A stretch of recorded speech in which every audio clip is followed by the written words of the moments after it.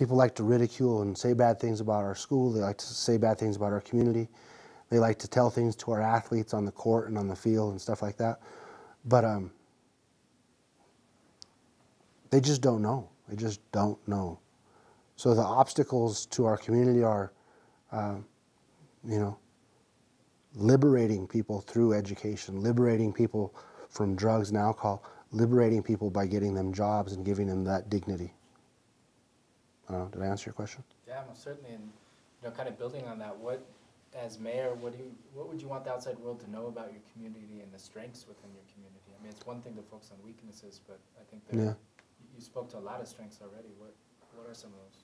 Well, I think that we love each other. I mean, even the people that don't like each other love each other, which is kind of weird.